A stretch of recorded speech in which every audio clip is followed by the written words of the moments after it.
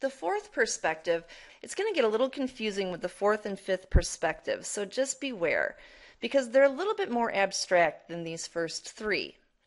The psychodynamic perspective was started by Sigmund Freud back in the early 1900s, and he came up with the idea of the unconscious mind. He was the first person to ever come up with the idea of the existence of an unconscious mind.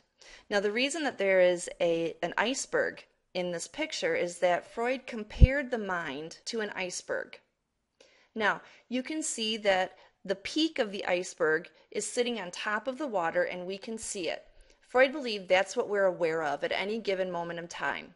So right now, you're aware of the things that you're learning right now. You're aware of my voice. You're aware of the screen in front of you. You're aware of the notes that you're taking, all of these different things. At the surface of the water and right below the surface of the water is called our preconscious mind. Now, you don't need to know that. I'm just kind of teaching you a little bit here. The preconscious mind is things that are in our memory, things that we can easily recall. For example, if I were to ask you, what did you have for breakfast this morning? You'd be able to tell me. Or if I were to ask you, what's your mom's name? You'd be able to tell me. Those are things that you can easily recall. Or if I asked you to spell Mississippi, you weren't thinking about it at that moment until I ask you the question, and then you can easily recall it. And look at the bottom of the iceberg. It's huge. That's what Freud said is our unconscious mind, or compared the size of that iceberg under the water to our unconscious mind. That it's just huge, and it's filled with things that we aren't even aware of because we can't reach them consciously because they're so deeply submerged in our mind that we don't have access to them on our own.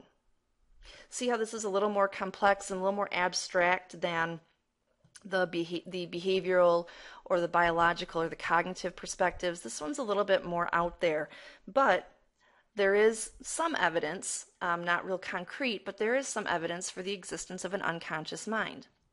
So what the psychodynamic believers would say is that the reason we do the things that we do are because of repressed memories, things that have happened to us or things that we have experienced that we have pushed into our unconscious mind, whether we've done that deliberately or undeliberately. It has just gone into our unconscious mind and we don't have access to it anymore. Childhood experiences that have taken place. It's been so much time since we have had that experience that it's been kind of forgotten and it's in our unconscious mind. Freud would say, though, and other psychodynamic theorists would say that the majority of our unconscious mind is filled with things that are needs that we have that we may or may not even realize are needs, or they're unfulfilled wishes that we have that maybe it's too threatening to really think about those things because we're afraid they won't ever happen, so we just push them into our unconscious mind. So that's the psychodynamic perspective. I know it's a little confusing, and usually when you're trying to apply this perspective, you do have to use your imagination. So let's look at the little boy again.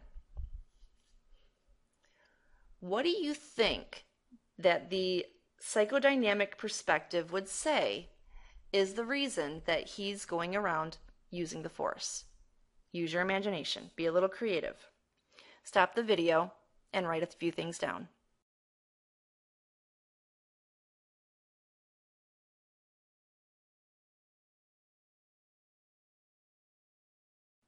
Okay, what have you got?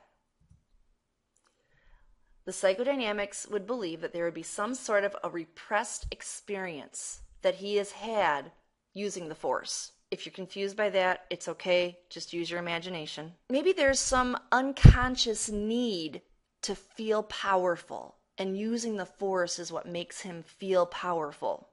We don't know where it comes from. We don't know why, but there's something in his unconscious mind that drives him to today dress up like Darth Vader and walk around using the force. Keyword there is unconscious.